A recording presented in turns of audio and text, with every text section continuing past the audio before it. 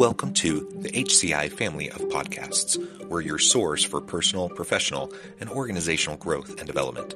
We share our own original research, explore industry trends, and interview executives and thought leaders from across the globe. Join us for practitioner-oriented content around all things leadership, HR, talent management, organizational development, and change management. Maximize your personal and organizational potential with the HCI family of podcasts.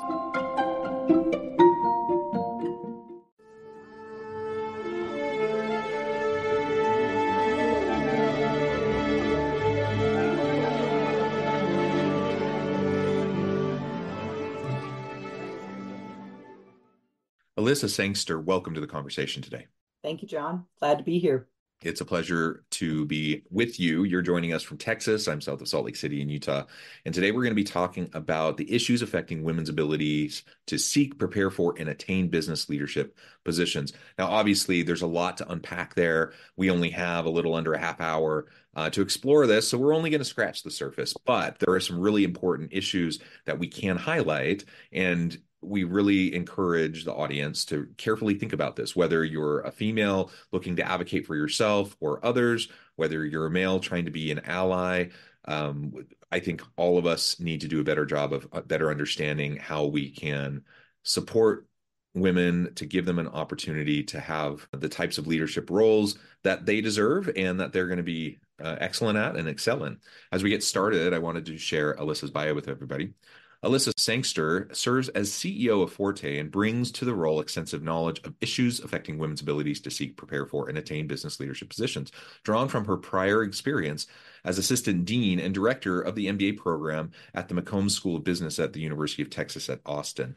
There, she oversaw all activities related to the full-time McCombs MBA program, including marketing, admissions, student services, and alumni relations. Before McCombs, Elissa was assistant director of the MBA program at Texas A&M University's May School of Business. Elissa currently serves as treasurer and board member for the 30% Coalition. She is past chair of the Graduate Management Admission Council Annual Industry Conference and formerly served as the chair of the MBA Student Services Professionals. Elissa sits on the board of Forte as an ex officio member. She enjoys reading, running, cooking, and is a champion for women in business. I love everything about that. A pleasure to have you. Anything else you would like to highlight by way of your background or personal context before we dive on in? Sure. John, I have been doing this for 20 years, this particular role at Forte. So I was the first employee when we got this organization started. So it's interesting to hear the background. And then, of course, just the work that we've been doing over these last 20 years to see the arc of all that's been achieved. So anyway, thanks for sharing that. Excited to continue our conversation. Very good. Very good. All right. So why don't we start just by framing up really what you think are some of those core issues? I have some other questions we're going to explore, but if you were to highlight, say, 3+ core issues that you think are the most impactful, the biggest roadblocks, what creates that glass ceiling, or other challenges? The glass ceiling would be a little easier to push through. I think that what originally, when we started this organization, what we saw was that women looked around and didn't really have a lot of role models of leaders who they wanted to emulate and who they aspired to be like. We also heard from them that when they thought about their career and their future, there wasn't really a lot of people that were saying, oh, business careers are amazing. And here's how you do that. And here's the steps to attaining business leadership roles. They were, concerned about also like the reputation of business. Like, what is it that I'm actually getting myself into? Am I going to be able to do something good and meaningful with this career path? And those things kind of were clouding people's understanding of what a business career looked like. And, it's easy to be a doctor or a lawyer. Those you have those in your head. They're on TV. You meet them in your daily life. Maybe attorneys, not so often, but doctors every day, And so what does that mean to be in business? What does it mean to be a consultant? What does it mean to be in finance? Those were a little bit more foggy for people and for women in particular. So, again, as you start out on that journey, I think that was our first concern, was how to demystify and how to really open doors and help women connect with business as a career, as a potential education pathway, and then also into those leadership positions. Yeah, that demystification, very, very important, especially, I mean, we're well into the transition that we saw in our economy in terms of female participation in the labor force.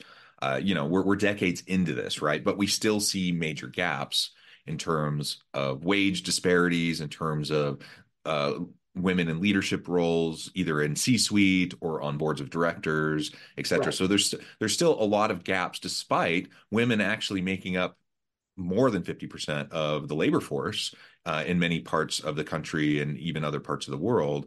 And I think here in Utah, the last I saw, I think it was something like 54% of the labor force in Utah is female. Right. Um, but we tend to rank at the bottom, in number one, two, or three spot for the worst in whatever category, for female equity, leadership, pay differential, all those things. Like, we have more women in the workforce than men in Utah, but disproportionately, they are having worse experiences. They have worse opportunities, etc. So we need to do better. We can do better, and demystifying all of that and helping women understand, what options are available, why they're appealing, how they can qualify for those opportunities, etc. Is in some cases a mindset shift. In some cases, it's breaking down barriers and systems that are holding people back. There's a variety of reasons, right? But Right. ultimately, that demystification, I think, is really going to help start with that initial mindset shift. Yeah, I think that what we do at Forte a lot is try to break some of that down. And one of the things that we rally behind is this idea of pursuing an MBA, and that that degree path is something that's attractive to people with kind of a growth mindset, because that's what business is about. Business leadership is growing, changing, starting your own company, helping another company change and do better. And I think that women going through that program, it also leaves you on the back end of the MBA with a feeling of confidence, a feeling that you can change things, that you're equipped and ready to go out and meet those challenges and make a difference in the world. And I think encouraging more women to get that MBA degree has been a part of our work over the last 20 years. And we've seen those numbers go. When we first started, about 25% of MBA enrollments were women. Now we're at 42%, and we're seeing many of our MBA programs. These are the top, MBA programs around the world. They're hitting 45%, 50%. That's Mhm. that's a big milestone. We like to celebrate that. But to your point, it hasn't solved all the problems up the pike, which are C-suite, women on boards, senior leadership. We're seeing those improve. The numbers, Yeah. for the most part, the trajectory is positive, but there's still work that companies can do to make equitable work more attainable for everyone. Yeah, and maybe a piece of this, just to highlight, is the impact of the pandemic. Um, you probably know more details about this than I do, but I remember reading some reports, maybe a couple years ago, 2022-ish, that we're starting to look at the impacts of the pandemic on women in the labor force, women in leadership. And the general consensus seemed to be that the pandemic had pushed back the dial, a generation. So all the gains we had made, we lost quite a bit of those gains during the pandemic because women disproportionately were, doing more childcare, Childcare, elder yeah, care, leaving work to be able to do those things, schooling their kids at home during the pandemic, etc. Disproportionately, that fell on women and moms, and that set them back, right? sure. Any thoughts on that? Yeah, I mean, I think we saw for sure there was a blip where that was absolutely the case. And I do think women felt the brunt of some of those responsibilities during the pandemic. Um, I think where we ended, though, if we've ended, I think we're coming back out of how Mhm. does flexible work now impact that same population? And are we seeing benefits there for both men and women in terms of flexibility, remote work, companies radically changed their position on flexible work. I mean, radically. And it took the pandemic to do that. We would have wanted this 10, 15 years ago, but there was no impetus for companies to actually make change. And the workers had to have the power in that scenario for it to really play out the way it did. And it didn't hurt that the pandemic had a lot of influence as well. But I think, we're coming back and you're seeing things in the press where people are calling people back to office. Yeah. I guess before I go there, though, I will say, like in the pandemic, I do think that depending on how you break out the workforce, certain women were probably more impacted, especially if they had customer focused roles or customer facing roles, or they were in a Yeah. service industry where they had to be somewhere physical. I think that group probably was more heavily impacted than maybe what we work with. The population we work with is more the knowledge economy and the people who are able to easily remote work and still get their work done every day, and maybe have someone in the background that's a little irritating, but that they were able to continue to get their work done and show Yeah. up and be paid. So there's kind of, depending on how you're looking at it, I think that's an important factor. And as we return to work, I think certain industries are going to push for that. I still think you're going to see more comfort with flexible work arrangements, no matter if it's a one-off or half your workforce is doing it. I think companies, that mindset shift at a company at the corporate level took place, and it's good for all workers, both men and women, I think. Yeah. I mean, ultimately, I agree. I think for all the downsides to the pandemic, and there were many, one of the positives was it disrupted organizations in hard ways, but also really positive ways. Like it Right. pushed us to challenge assumptions. It pushed us to embrace and lean into technologies that people had been resistant to. Yes. Work design evolved. Remote work, hybrid work, all those things evolved. So that's a really interesting way of thinking about the impact of the pandemic on women in the workforce. Because on the one hand, I saw lots of reports on how the pandemic set them back a generation. On the other hand, you're right; it catapulted us forward in terms of the adoption of technologies and the comfort level with remote work. And so, for at Right. least for women in the knowledge economy, what I'm hearing you say is for at least for women in the knowledge economy that dis despite some setbacks, there's also some catapulting forward in providing more flexible opportunities that will ultimately benefit them more moving into the future. Is that kind of what I'm hearing? It is, and I think the other thing that is maybe the undercurrent is kind of like the move out to the country, or the people who Mm, who left the cities for more suburban areas or more rural areas. I think you also saw a lot of reflection and contemplation about what is it I really want to achieve in life, and what do I want to hang my hat on in terms of success? What's important to me as a leader? And I think a lot of people took the pandemic as an opportunity to really explore something new and different and start their own business. They realized, this is just not what I'm really excited about doing. I want to do something I'm passionate about, something that really piques my interest, something that I can be in control of. Maybe the lack of mhm. control in the pandemic made them say, I'm looking for something that is going to be truly my mark left behind on this world.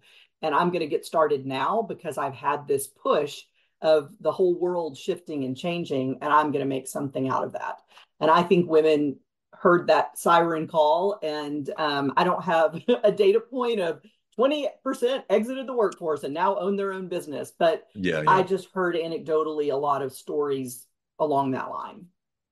Yeah, which again, it's not for everyone, and we're not suggesting for women to be empowered they have to like leave the corporate No, world and start their own business, that's right? Like true. No, no. everyone's situation is different, but it is great that there has been more of a realization and acknowledgement of the range of opportunities that Exactly. that people have had, and I think that's fantastic. So whether you decided to stay at the place you had worked, whether you switched jobs to a different company, whether you had decided to hang your own shingle and do your own thing and start your own business.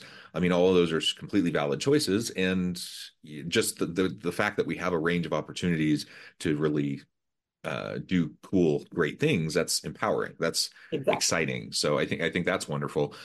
Something you referred to a minute ago was this idea of the return to work mandates. So Mhm. more and more, we've seen some high profile ones like Elon Musk. He was one of the first to start doing it, and that got a lot of press. But over time, more and more organizations have started to push those return to office mandates. And one of the biggest drawbacks that I've heard people identify based on those is how it disproportionately negatively impacts women, um, Mhm. who disproportionately benefit from flexible work arrangements because of things like childcare, elder care. We know women tend to take on more home responsibilities generally in terms of cooking, cleaning, all those kind of gendered social norms from the past, even though society has changed a lot since like the 50s and 60s and the Leave It to Beaver world, True. like we know that disproportionately women still take on more of those tasks, right? In the average household. And so for all those reasons, remote work continues to be a really powerful mechanism to give women opportunity to level the playing field. And when there are these return to office mandates, regardless of the reason, regardless of the necessity, we could debate that all day long, whether they're good or bad or if they're necessary, Yeah. whatever. But like, if they're there, one thing we have to acknowledge is that, yes, it's going to have, a disproportionate impact on our female workers. And that's Right. something I think organizations and leaders need to wrestle with. So if they really think that a return to office mandate is necessary, um, be ready to articulate that. Be ready to explain what those reasons are. I don't think workers generally are completely opposed to working in the office. No. I have a job where I can work.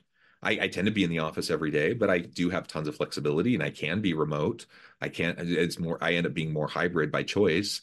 But the reality is, we're just in a different age. People tasted the sweet fruit of flexibility and they don't want to give that up. Exactly. Well, I think there's, two things there. One, companies should be prepared for the conversations that return to work is going to require. And your high performers, I'm pretty sure you still want to keep those high performers, whether or not they ask for a little bit of flexibility in their work week. If they refuse to come into the office, that's a different story. But you want to think about how are you keeping those high performers and what level of flexibility, whether it's remote work or it's a couple of hours here and there, how are you going to structure that and how are you going to approve that? Because it's still going to be important.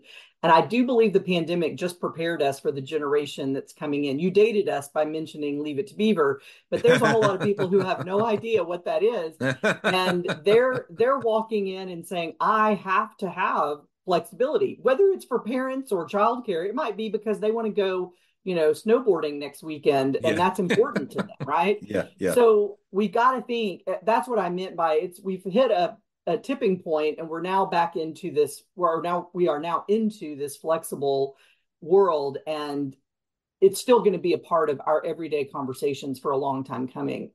You also mentioned work at home and allies. We introduced at the beginning of the call of this podcast, like what is it that allies can do? And that's one of the things, is to really think about how is that responsibility structured in your home? How is it that your significant other takes on these roles, and what are you doing? And really having those very open, transparent conversations, because that will do more for changing the way we approach work and the pressures that are on each of us in our business life, Mhm. compared to our home life. So Yeah. encourage Excellent. those conversations. Yeah. Yeah, excellent point. Something else you've referred to, with kind of the moving out of the city, going to the rural areas, the farms, that's certainly something that we saw, especially in really dense places. Like, I can't tell you how many people I talked to during the pandemic who like lived in the Bay Area, Silicon Valley, who were like, nah, I'm done. And they moved 3 hours Right. away. So if they have to go to the office for whatever reason, they can do it.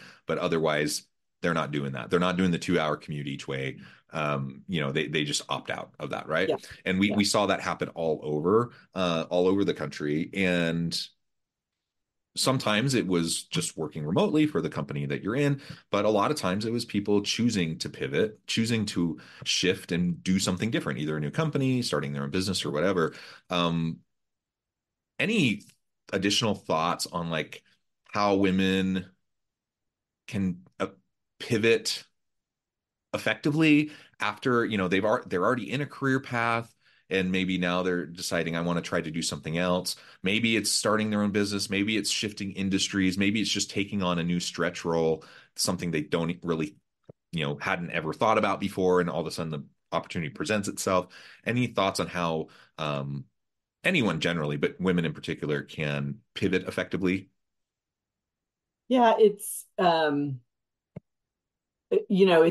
interesting scenario, I guess, and a concern that you find yourselves in is just how to get unstuck, I guess, from whatever place you may find yourself in. And I think that there's a couple of things to maybe uh, create fertile ground so that you don't find yourself stuck in a situation like that. And I think there's the investing in yourself. So making sure you're thinking about professional development and how can you be prepared for that pivot. So you're getting the skills and the mindset that you need in order to make those pivots more Mm. easily. I think So education. if I can Yeah, chime in, so what yeah, I'm hearing you say is rather than waiting for maybe a new opportunity to come to you and then thinking, oh, I need to like go back to school, or I need to get a new certificate, or I need to, reskill, upskill in some way.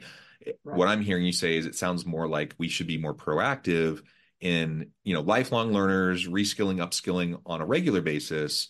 We don't know, we can't see the future and we don't know what opportunities are going to come to us, but we can choose to proactively be seeking to upskill ourselves so that when new opportunities arise, like we're ready to embrace them. Is that kind of what you're right. saying? Yeah, absolutely. I mean, just get the education, get the experience that you need, and make sure you're prepared for that pivot. I think that we hear women often say, they were working hard, they were doing a good job, they were coming in under budget on all their projects, they were making all of their goals and metrics. But then when they looked up and were thinking, oh, it's time to make a move, they had done nothing to really grease the Yeah. runway for what's that next opportunity. They hadn't reached out to three people on another team where they might want to work eventually. They hadn't listened to the headhunters who were calling them and saying, Mm. I've got 5 promotions for you. And what has your company done for you? They weren't asking for that next leadership role or plum assignment in order to get ahead. So there's just this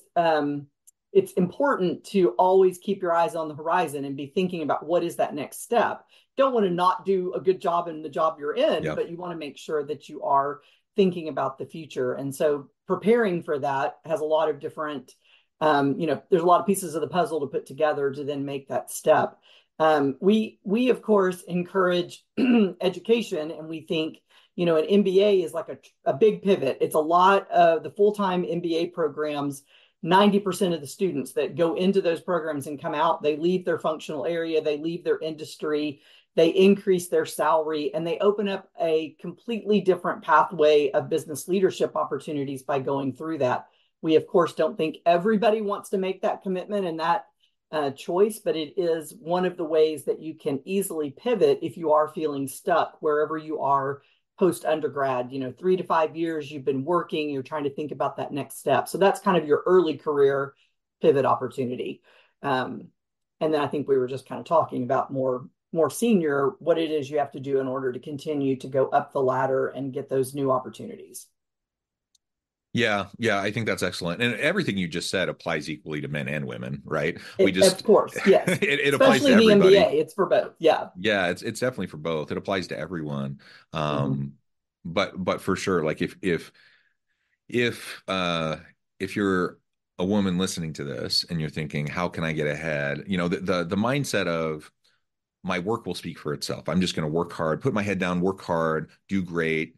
I will get recognized for the good work that I do, and I'm going to get promoted. Sometimes yes, but a lot of times that doesn't quite work out. And I'm sure that everyone can think about either examples in their own lives or examples for loved ones or friends, family, whatever, where that hasn't worked. Like you do have to proactively be the CEO of your own career and map out your own opportunities for growth because you can't expect other people to do it for you.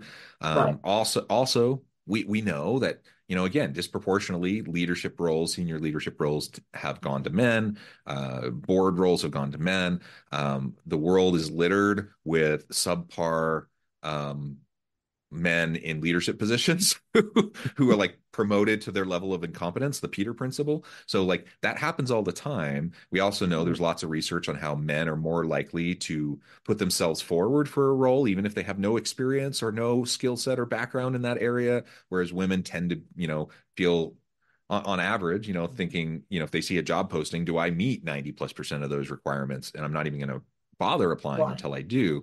So Right. those kinds of differences mean that this kind of conversation is extra important for females, and it's important for men to recognize this, so that when you're in roles of authority, of power, and influence, that you can use your privilege to support the equity that I Right. think we all want ultimately, yet doesn't often happen because of the systems that are in place within our organizations.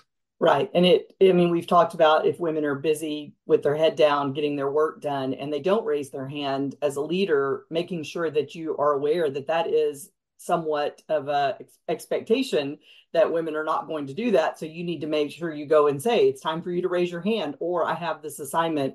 And just making sure that you're thinking about all of your people, not just men and women, but all of the other intersectionalities of Yeah, how yeah, people approach work. And I think the onus is on leadership and companies to create a work environment where all of the employees are going to thrive and advance.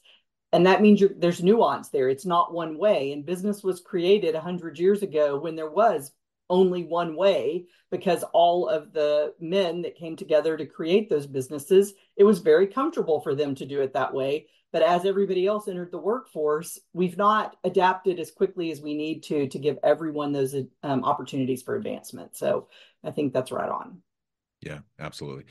Well, this has just been a really great conversation, Elissa. I know that you're going to have to go here in just a minute. Before we wrap things up, I wanted to give you a chance to share with the audience how they can connect with you, find out more about your work, your team, and then give us a final word on the topic for today. Sure. Great. Thanks, John. And I would say, Forte, what we do at Forte is provide programming and resources that's designed to support women through that entire career journey. So a lot of the things we've talked about today, we have programming and content and exercises and ways to connect with companies and business schools and your peers. And all of those things are available through the Forte website, and that's fortefoundation.org. And I guess my final, thought is really, thank you for bringing light to this topic. I think it's important for us to have conversations, men and women, leaders in businesses. How can we make the business world, a better place and equitable for men, women, and, as I said, all those other intersectionalities. Yes, yes. Thank you so much. It's been a real pleasure. I encourage the audience to reach out, get connected, find out more about what Elissa and her team at Forte can do for you. And as always, I hope everyone can stay healthy and safe. They can find meaning and purpose at work each and every day. And I hope you all have a great week.